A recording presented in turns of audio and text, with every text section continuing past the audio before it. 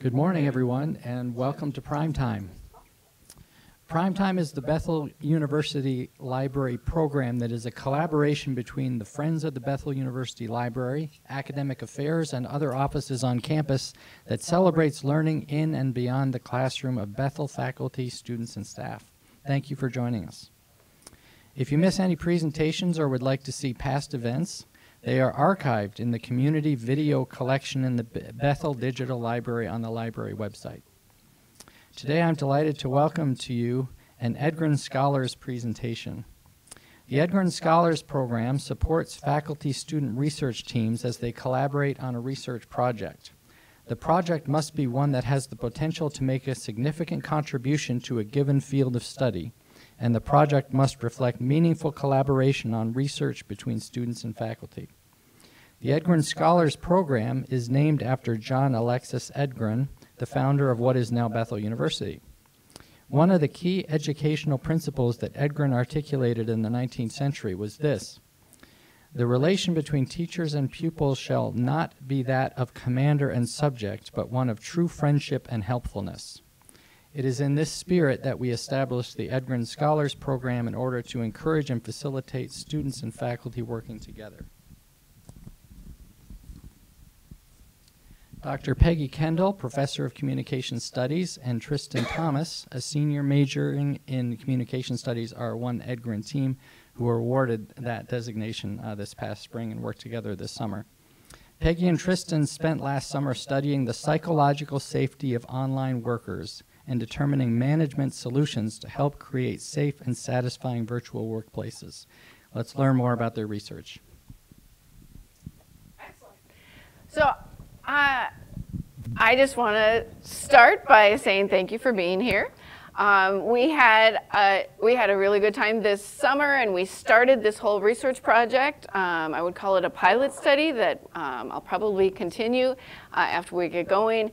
It was fun because the people that we talked with, it was like such clear information that we were getting, such clear results that are different than I've seen. And it was fun doing qualitative research because it's a very creative, collaborative process. So we are going to describe some of the things that we did, some of the things that we found, and Tristan is in charge, doing his thing, and go for it. Thank you, Becky. I appreciate that. All right, so good morning, everyone. Thank you for sharing the time with us today, with Peggy and I, as we talk about something that we hope you can take with you to develop you, and not only you, but also the people around you. All right, so let's get started. So I do want to do a quick survey. How many of us have been a part of remote work or is actively a part of remote work today? Okay, majority of us. So I do want to say fully online is at least about 13%. And at hybrid, it's almost at 28%. All right, so these numbers are increasing as we speak.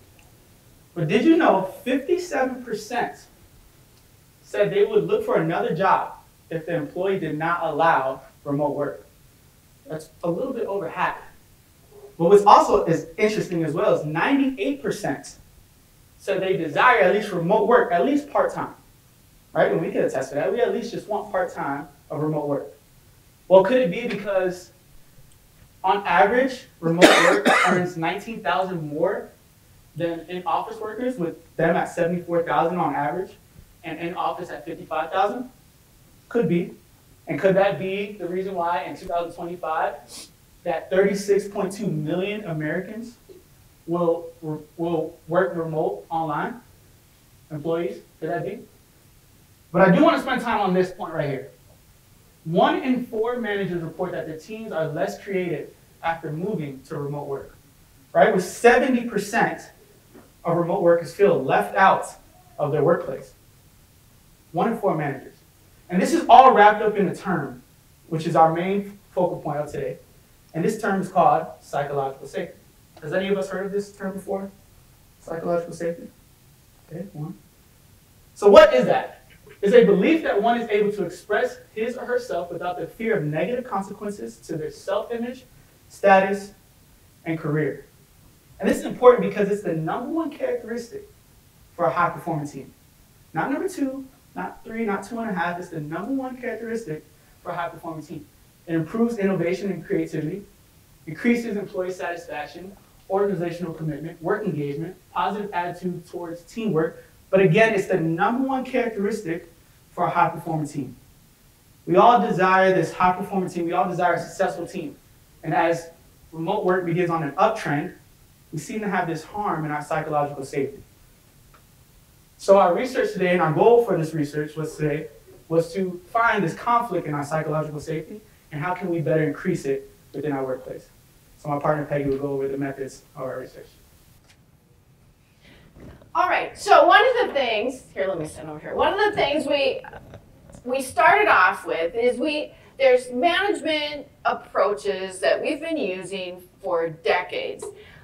But we're thinking to ourselves, you know what? These management approaches have got to change in an online environment. They cannot be the same.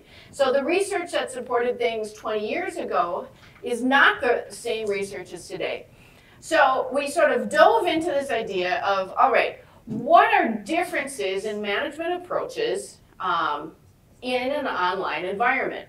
And one of the very first things we started to zoom in on is this idea of psychological safety. So if you haven't had qualitative methodology, which it looks like no one here has, so this is good. Basically, with qualitative methodology, you go in just asking a lot of questions. So this is some of the things that we did. First of all, of course, we got IRB approval because we interviewed people. We were going to interview people and record it, so we needed IRB approval. We came up with a list of questions based on some of the things that we were reading in the literature. The way that we found participants was through LinkedIn, social media, friends that we knew that were working online, things like that. They signed consent forms, and then we had usually about 45 minutes to an hour interview on Zoom. And it was recorded. These were semi-structured interviews, so we would kind of stick with the questions, but if the person who was talking sort of got us into a different area of conversation, then that was probably important. We wanted to honor that. Then we took the transcriptions, we edited them, we removed all the identifying information, and then we got into this idea, into the process of grounded theory. All right, so with a grounded theory approach, what we did first was open coding. And we have all these pages and pages of transcriptions. And so then we had 15 interviews that we did this summer. Then we had to reduce the data. So you go through and you take pieces of each one and put them into different columns, into different codes, right? And then we did some microanalysis. I'll talk about that in a second. Axial coding, then, when you have your main categories and you ask yourself, okay, how do these categories actually relate to one another? And then from there, which we actually, I didn't think we'd get this far, but we actually did start to get into this idea of creating theory, letting the data speak for itself. So just real quick, this is some of the ways that we reduced the data. We went in, we grabbed pieces of the transcript and we put them in these different coding categories. Microanalysis. So then it's like, all right, well, we have all this data here. So what? Like, what's important here? So one of the things you do is this idea of microanalysis. We ask interesting questions, and this is a really creative piece, right? This is where it's like, you know, how can we see things differently? So we ask things like who, what, where, why, when, all of these different kinds of things. These are some examples of some of the things we came up with. So for instance, we asked the question, think of a time when you had a question or you disagreed, but you decided not to say anything. And then we said, well, what was going on there, right? So that was sort of the major data that we were looking at. And so we asked ourselves, well, okay, so what's one of the best mediums? You know, how do they ask questions? Why don't they? They came up with these words, these important words that were like, there's some meaning behind here, like what's a good manager? Like if I disagree with a manager, well, maybe I'm not really disagreeing. So what does disagree mean, right? Which is, a lot of people talk, it was really powerful. A lot of people talked about how lonely they were working remotely. So what does lonely look like? How does lonely fit? I think one of the best things that one of our participants said was this idea of perceived frenzy. That was why he never asked questions, because there is a perceived frenzy in the culture of the organization. And so we really zoomed in on some of those kinds of words. Other questions: when's the best time to ask a question? How long should we wait for a reply? We ask all these questions with the data, and we kind of turn it around. And from there, that's when we put it into the different codes, right? And this whole thing is iterative. So once we kind of started zooming in on psychological safety, and even zooming in even more on this idea of busyness and perceived frenzy, we did change some of the interview questions. And ask even more deeper questions about those specific things. So it's an iterative process, right? And then we throw it all up in a board, and we're trying to figure out all these different categories. This is so fun. And this is one of the ways that we did this. We did mind mapping, and we did all sorts of different creative things. These are all color-coded, by the way. We put all this together. And then the next thing that we came up with are some of the results that we would like to share. Now we're going to get into what you guys all came for, is figuring out what is the results of this. What do we find? Okay? And we started, after we interviewed all our participants, we've seen these certain patterns that start to appear, that start to came up. And we categorized them in 3 categories. And these 3 categories was image management, this relationship uncertainty, and this organizational culture, right? So I first want to start with image management. What do I mean by image management? That's the protection of your self-image, or protecting your work image. You know, I need help. I need help with something, but I should know this, or I will learn this, right? A participant said this: I don't want to message them back with something. So that's why I would have to figure out first before I message them, because the answer could have been right in front of my face. Could have been right there. So I should know this. I don't want to look dumb. I don't want to look incompetent. So I don't want to ask for help to protect my self-image. Or I should learn this, right? I should YouTube it and learn it myself. And I know we're all victims of this, right? YouTube, Google's our best friend. We all use that phrase. I should YouTube this in order to learn this, because I don't want to look incompetent. I want to protect my self-image or my work image. Or we may assume that no one else agrees, or assume an image through the screen. What do I mean by image through the screen? This participant said it well. So I always second guess saying something, because I don't want someone to read it off as me being unprofessional, rude, or disrespectful. Right? So we are sitting behind the screen. We're losing this face-to-face interaction. Right? We can't see body language. You can't see face expressions unless we're on Zoom. Half of the time our cameras are off anyway. So we're losing this, this face-to-face communication, all this, and we're just sitting behind the screen. We're typing things out. We see something pop up, right? We know we need to fix something, but we're afraid that we are looking unprofessional, rude, or disrespectful. So we second guess typing out an email, and then we think, is it even worth sending out anyway? Should we just send it out anyway, or should we just stay quiet to protect our self-image? Or we may compare ourselves with others, right? I don't want to push back to my manager's leadership, especially. I wanted to do what was asked of me because I'm just an employee. It's just my job. I don't want to push back. I know I have leadership characteristics. I know I'm creative. I know I can bring out the best for the team, but I'd rather just stay quiet to protect, again, this work image. And then along with image management, we fall into this relationship uncertainty. So I don't know them that well, right? And when you don't know someone that well, you lose this trust piece, so this trust piece is not there, right? So I've seen how they act with other people. I've seen how this group act with other people. They're all just click, as we may say. Which is why I don't trust them, because I feel as if I will get the same behavior. So I'm not unsure of this relationship, or I'm unsure of this relationship. I don't know them that well, so I should just stay to myself, not be creative, not ask for help. I should just be to myself. And I thought this was interesting right here. I don't really have coworker friends, I just have coworkers. We just have workers that's sitting behind the screen. We lose away this face-to-face interaction. We don't go out to lunch. We don't talk about family. We don't talk about life. They're just workers behind the screen. We're all doing the same job. I don't have friends. I just have workers. So why should I fully trust them? Why should I express myself? Or do we have this relationship uncertainty, or we think about the status difference with our managers? Participant said, my manager flipped on me about something I did, but he doesn't even know the reason. And the thing is, I don't even know him either. So he might have a reason why he flipped, but again, I don't know him. Or know her, we just have the status difference. So again, why should I speak out? Why should I be creative if I assume that he just looks at me, or she looks at me as just an employee? And last but not least, I want to talk about this organizational culture, or this assumption.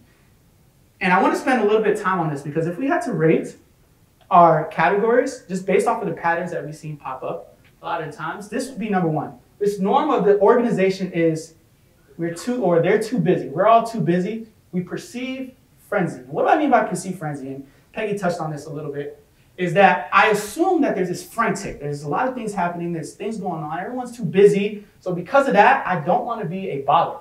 I don't want to bother anyone, right? Because everyone's using a computer. So it's kind of like you're taking away from their task, and I don't want to be this distraction for the team. I need help. I need help with something. I have this creative idea. I have this plan. I know I can do this, but everyone is so busy, I'd rather just stay quiet. But with my boss, I think at first, I didn't want to ask for help because why? I don't want to call him at home. He may be busy. I assume that he's too busy. He's at home. I don't want to call into somebody's house, so I'd rather just stay quiet. Or we may think they don't even care, right? She's notorious for canceling meetings or moving up our meetings. And so sometimes I get this point, I get this creativity point, I got it. But then she says, or he says, oh, I forgot, I have something came up. So why should I be creative? Why should I give out my creative ideas if my manager doesn't even care? And we think about these assumptions and we may think okay, why these assumptions? There may be a reason why.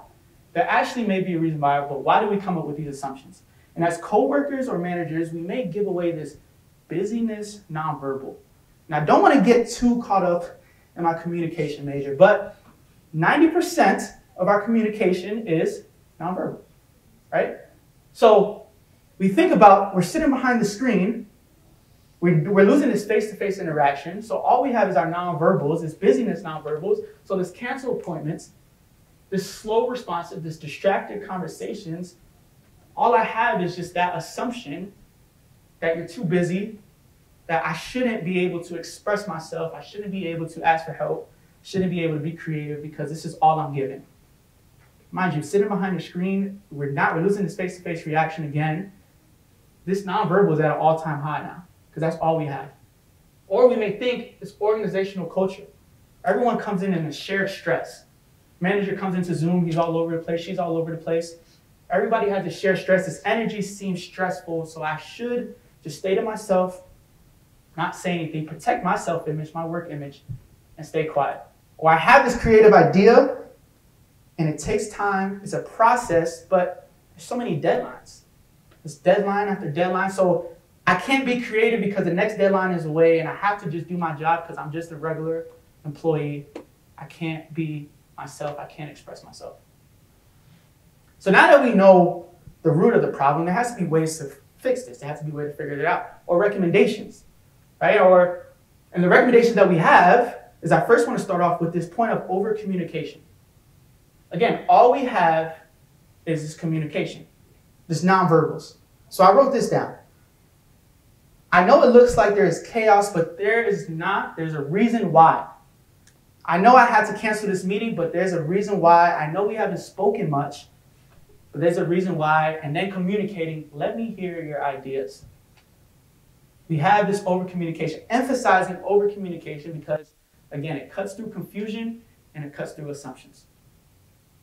And then, as we emphasize over-communication, we have to be aware of our nonverbals, right? Being aware of canceling meetings, being aware of distracted conversations, being aware of these certain things that we may give off as busyness nonverbals. Just the little things. And then over-communicating as well. Now, I thought this next one was pretty interesting. Because even though our participants is quite familiar with remote work, I realized they expressed how they've seen new remote workers struggle with this. Now let's imagine ourselves, right, as new remote workers. We go into an area, we lose face-to-face conversation. We're so used to going to lunch with our coworkers. We're so used to going to the next door, asking for help. we're now in a new environment where we're not face-to-face, we're sitting behind a screen. If we need help, we send an email, slow responses, and now we struggle. We struggle. We don't have the tools, or we're given the tools, but we don't know how to use them. And so what I mean by training new remote workers is teaching them how to properly use tools so they can feel comfortable and confident in using them. This opens the door for creativity. My coach always said this: when you know how to do it, you're confident in doing it. So if they know how to use tools, if new remote workers knew how to use the tools, if we're able to teach them how to use the tools, this will open the door for creativity, which heightens their strength, and their possibility increases their psychological safety.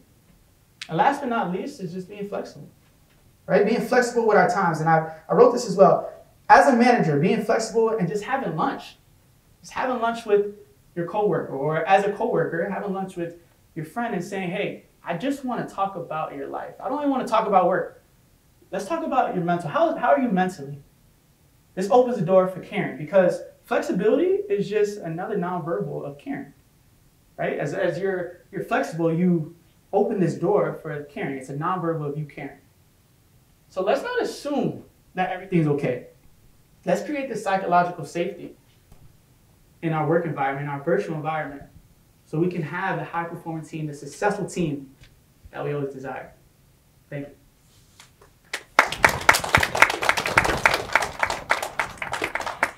So then the next thing is, and these recommendations came straight from the people that we talked with. And it was interesting because every one of the people we talked with could come up right away with bad examples of poor management practices. But every single one of them said, I love remote work and I would not be in a job, I would not take a job where I couldn't be a remote worker. So that means we have to figure out how to be better managers, right? And one of the things that struck me was this idea of, because I think I communicate busyness probably too much, but like in a workplace, you can walk around, you can look in, you can see, oh, that person's busy. But think about it. How can you figure out if a person's too busy to answer a question online? Because you can't see them at all. So all you've got is your own assumptions. Like, what's the story you're telling yourself? Well, if the only thing you got was these little cues like, I'm too busy for you, I canceled the meeting, I can't pay attention in Zoom meetings, that's the story I'm going to tell myself, is I'm just too busy for you. And so these little cues that we don't even realize, and if we're not doing this connecting with these remote workers, it absolutely communicates to them, I don't care about you, I don't have enough time, you're just a worker, right? So, it's probably good management practice all the way across, but especially with virtual workplaces, we have to be intentional about meeting with people, even if it's 10 minutes a week. Connecting with people, I like that example you gave. Say the why. Why did you make decisions? Let people understand what's going on, right? Connecting with them. How are you doing today? What questions do you have? Those kinds of things. That reduces relational uncertainty, and it provides a space for you to start developing psychological safety and filling in some of the blanks that otherwise will be filled in by assumptions. I think one other thing that struck me was this idea of feedback. Some of us are not that good at providing feedback. We might be really good at saying things like, oh, great job. Oh, you did such a good job. Excellent job. Which, that can be nice. I like hearing things like that. But think about it. If you are a new worker in a remote space, it's just you sitting in your living room or whatever, you really have no idea how you're doing unless someone tells you.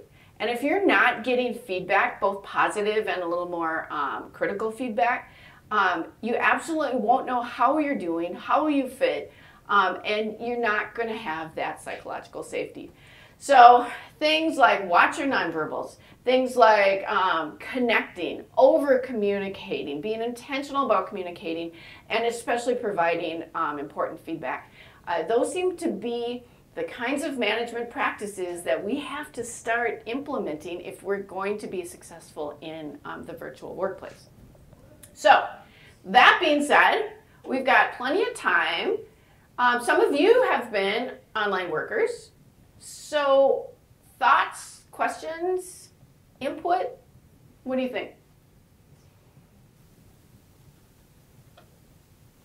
I have a scenario. One of my friends, she works fully remotely, and she has said that there's always someone else's account up in like all the Google documents, so she feels like she's being, like it's surveillance. Oh, like in the Google Doc, like someone Right, else is in there? Yeah, when you can see, and she doesn't know whose account it is, so she was like, my manager's always opening up all my stuff that I'm working on, and her perception that she definitely is like, I have to be online like constantly 8 hours a day or else I'm not working.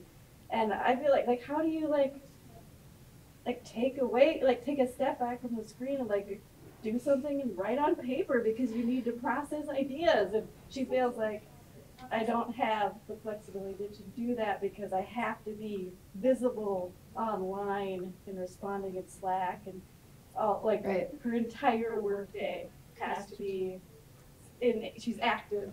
Right. Well, the first thing that pops into my head is there's a psychological safety issue, right?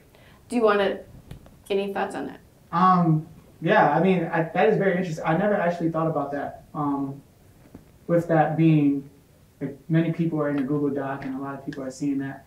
I'll say, just for the best, to improve that psychological safety or develop that, is I like the idea of you're online, but you are able to write stuff down on a piece of paper and write ideas down on a piece of paper. And a lot of the times too, if she does have, or he or she does have that development, that needs that development, is maybe just asking questions like, hey, or if they're curious, like, you know, I've seen there's a lot of things going on. Do I have to be in this folder? Do I have to be in this doc? Can I be able to do this? And I believe they'll be able to get the right answer that they need for that, to develop that, you know, that awareness, that creativity, or even just asking for help within their work environment. So that's good. I like that. Because doesn't it feel like it's more of a management issue than your friend's issue? Yeah, it is. And she was so she has a different manager now, but she was very reluctant. She talked about how she didn't really know the person. Exactly. All these things that you're talking Yeah. about. That, like, I don't know who this person is. And she was a contract worker, so that added the other layer. Oh yeah? They But just get rid of her. Yeah. Right, she just did not feel safe and felt like I had to overperform Yeah. to keep this role. Yeah. And they don't even know what I'm doing, so I'm. Yeah. Um, And the manager probably has no idea. yeah. Nope. Right? She's feeling like this, yeah. Yeah. Mhm. Very interesting. Or Dr. Anderson. I think that's like the first time I called you that. I was curious what role you think workers' expectations about relationships play and in building trust between managers and employees. And the reason this came up is on Monday we were talking about remote work in one of my classes, and a student said, well, you know, when you're remote working, you really don't care about you're just there, you do your work, and you know, you don't really care about getting to know employees, or it's hard to. And I was thinking, oh, when I'm in an online committee, I really want to get to know people. So I thought people are different, and what role does that play with your expectations and trying to build trust with managers? Yeah. That's interesting. Yeah. I think with that, when I think about like certain things like this, I always think about, because I'm a part of a team, and I think about the team, and when there's expectations, there's a goal in mind, right? And a lot of the times, the expectations are driven by the goal. So if we have a goal, if the team can have a goal of, we want to be a high-performing team and a high successful team, then the expectations should follow that and should meet those requirements for that goal. Yeah. So such as, let's take time to get to know each other. If we want to be a high-performing team, if we want to be just, you know, just a regular team, just someone that's not functional, then we don't have to get to know each other. But if we want to be a high-performing team that we all desire, then I think we should be able to get to know each other. Let's actually take the time to get to know each other. Let's do icebreakers. Let's do things like that to build that trust within each other. Only, again, if our goal is to be a high-performing team, a successful team. So I just think that goal, having that goal in mind of what do we want to be as a team in this remote work, in this virtual environment, if we want to be high-performing, let's lead things or do things to lead to that. So Yeah. it's good. Oh, that's really good. I mean, it's all about the culture, right? What kind of culture do you want in an organization as a manager? Then how do you craft the expectations to meet the goals of that culture? Yeah, that's really good. My question is, how do you think age changes this? And are these the people that you interviewed? Yeah. Was this their first big time job, Yeah. or was this just another job that they did? And how, if you looked just at the age difference and stuff, and the people who grew up in the COVID era, how would that change things, do you think? Wow. I mean, as far as the sample is concerned, we had we really did have people spanning the globe. We had business owners, we had executive managers, and we also had people, this was their first job, you know, lower level. So we had all sorts of levels, different ages, no one quite my age, but you know, what else? So what do you think? How do you think age would make a difference? I think that does play a big role. But I think as well, with age, I think a lot of times there's always going to be a mix of age within the remote work. You're going to have some people older, you're going to have some people younger. And I think as the people that's older age, they kind of been through that process. They've been through that, you know, nervousness, not being able to feel, protecting their self-image, their work image, because they're new to this, they're young.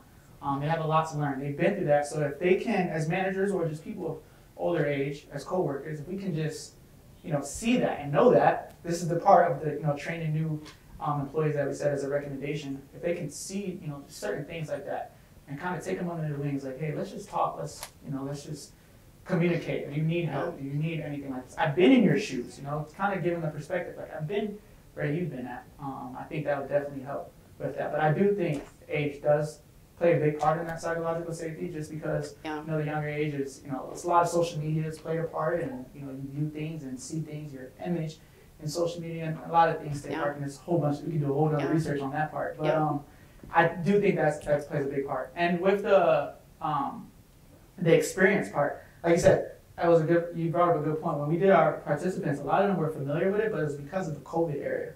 Like they was, you know, started in COVID, and then now it's about 3 years now. Remote work's been under their belt. So, and then that's when I brought up the whole training new employees. So I think a lot of the experience has a lot to do with that as well. But that was a great point that you brought up with the age. And I think if we were able to see that as, you know, older, you know, co-workers in a sense, and with more experience and bring them on our wings, I think that would definitely close that gap for them. So. And I think it was one of the people you talked with. She talked about how when some of these workers graduated during COVID, have never actually worked in an office, and are completely lost as far as norms, cultural expectations, how this is supposed to work. And when they have a manager that's not communicating to them, it's very lonely and confusing and frustrating, and yeah, it's a big challenge. Dr. Bruley. Just a quick question. I'm curious.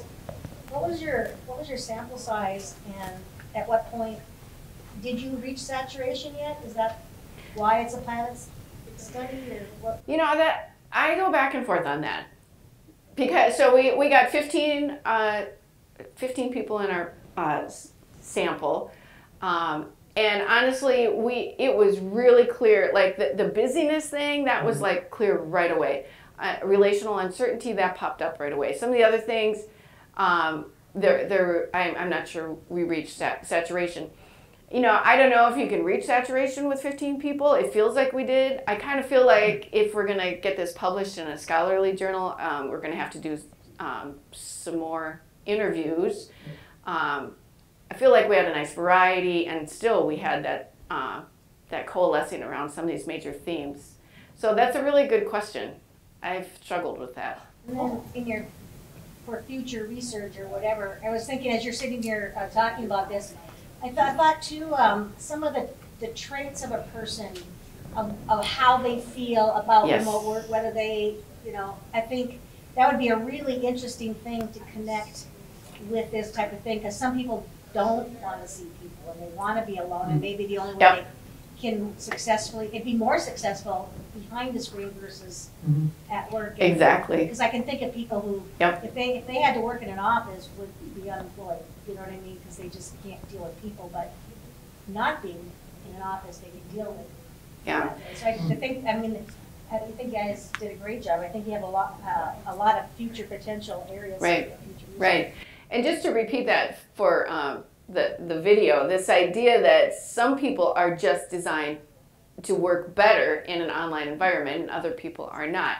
And we really, you know, some of the people I saw were like, I am never going back to the office again. And I don't care what I have to do. I'm not ever going back. I'll quit. I'll find another job. You know, and some of those people were like high-tech people, which are hard for companies to find. It's like, okay, well, that's important information.